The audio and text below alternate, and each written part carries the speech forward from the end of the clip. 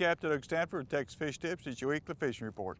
All right, guys, we've had some north winds blowing, but South Bay right here is holding some really nice redfish. If that water's dropped out, there's been some good ones along this channel edge right down through here. There's also a cut. If you look right down through here, it's been holding some redfish and some black drum on there. Cut mullet, live mullet, and shrimp has been working, but not only that, live mud minnows have been working well.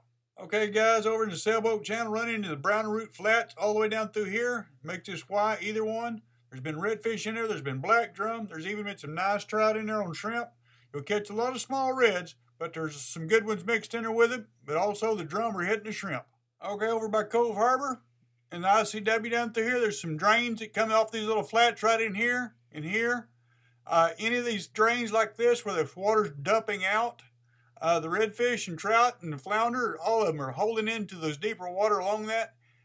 Drop you some live mud minnows in there. Live shrimp has been working. Catch everything, sheep's head, black drum, everything else. But you also get the smaller fish with the shrimp. Okay, guys, these rocks along Harbor Island, right down through here, they're holding some nice flounder.